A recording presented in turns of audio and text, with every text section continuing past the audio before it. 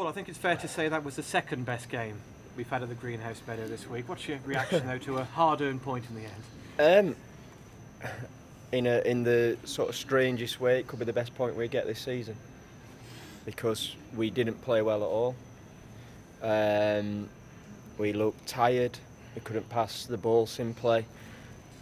Coventry looked a lot livelier. We were on the front foot more. We've had the best chance of the game to win it, obviously, but we didn't take that. And right from the start, where I've just been told there, lads, okay, so that's good news.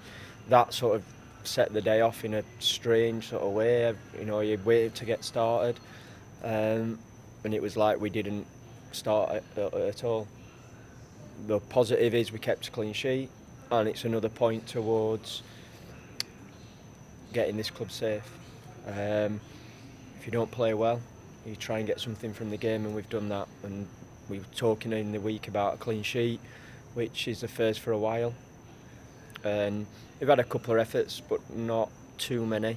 Bit of pressure, but not any, or too many. A scramble at the start of the second half certainly springs to mind, and one towards the end, although it looked a comfortable-ish save from Jason. But no, we were, well below anything like the standards that we want. So a day when